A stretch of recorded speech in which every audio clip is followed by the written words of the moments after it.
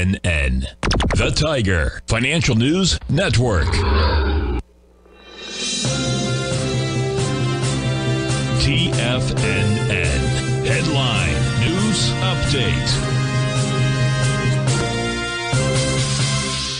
Good morning, everyone. Basil Chapman. This is the 10 o'clock Tiger Financial News Network market update on this Wednesday, the 21st of August.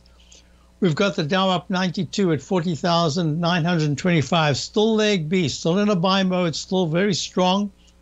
We'll see how we close the day, but so far it's broken out above the Chapman Wave Inside Track repellent zone, and it's got about another 100 points to go before it hits the resistance level. Now we're looking at the S&P, and the S&P also just popped up. I don't know what the news is, but it hasn't yet taken out yesterday's high, so this could be a peak B if it doesn't go above. I'll give you the number right now. The number is 5,620.53. And so far we're at 5619.38. All right, that was a leg B, and it's a very strong move to the upside. This is really positive. Stochastics at 97.76%. You couldn't ask for more than that. That's fantastic. Q. Index 100, same thing as the S&P. Hasn't yet taken out yesterday's high.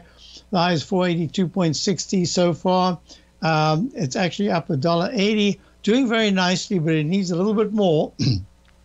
And then it gets into that whole area of the 488 to 489 area, very strong resistance. We'll see what happens there. The IWM, which is the Russell 2000, is up 99, up $1 at 213.69. Acting quite well, but it needs to get into the 217s. We'll see if it's going to be able to do that. Let's go to the semiconductors. The semis are up $1.52. Haven't taken out the highs of yesterday. In the meantime, we want to go to gold. Gold's had a fabulous move to the upside. Today it's down 14 at 25.36. I think it's still going to go higher. It's done very nicely. It's at it was all-time highs. Very nice. Looking at the crude oil right now is, what are we doing? We're up a little bit. Yep, up 38 cents.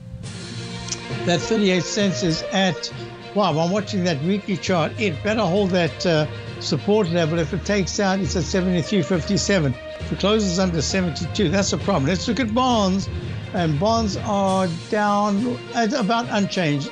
That's a good sign. I'll be right back for the Tiger Conditions Hour. Check out my opening call daily newsletter. See you in a few minutes.